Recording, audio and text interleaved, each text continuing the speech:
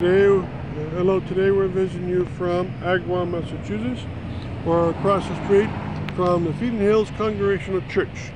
This formed as a congregation in the year 1752, and this church is from 1835, so thus they had a first edition of this church probably in the same location. Probably was here right from the beginning until 1835 and decided to build a bigger one.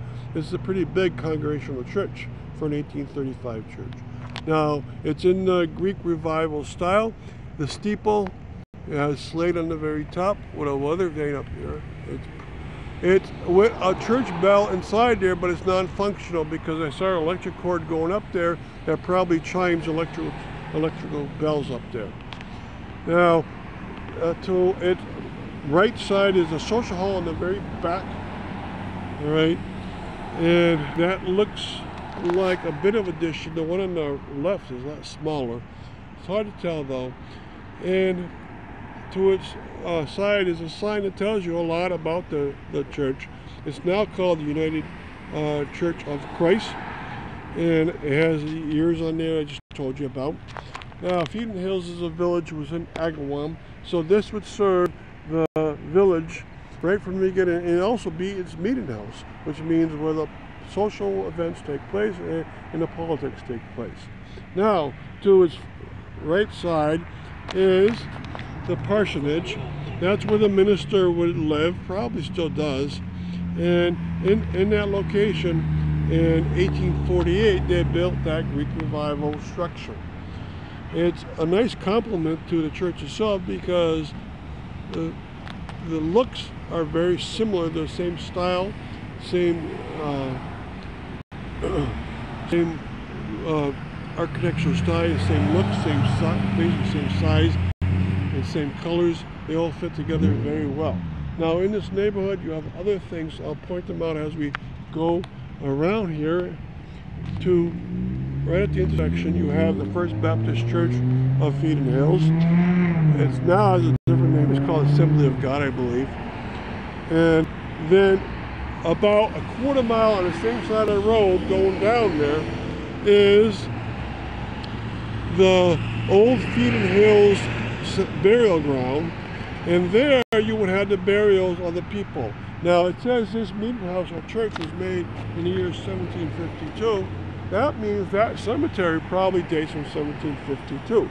That was a churchyard cemetery. All right. Now, above that is the Hope Community Church. Now, beyond the pride station is the Helen Keller and Ann Sullivan Memorial Park. There's also a beautiful old school there. The park has a beautiful statue of those two together, and also a rock and a plaque. Now, on this street, you would have had all farms and all farmhouses, and now it's changed into pretty much a bedroom community. But I do spot one old colonial home, which is two houses up from in the Georgian style, I believe, as I look from here. It could be in the federal style, but mostly I think it's in the colonial style. Okay, so what we're going to do is give you a 360 panoramic without me.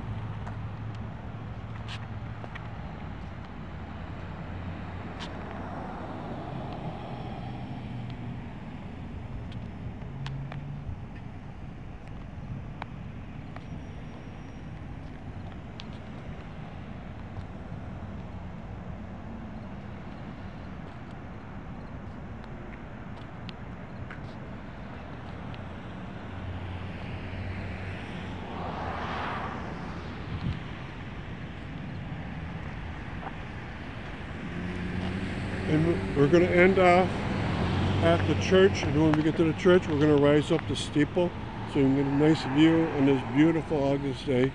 So thank you for visiting the stop. It's a functional church, and it has events for people, so it's still very much open, and you should also visit inside. Most congregational churches are very simple, but it's very beautiful here. Thank you.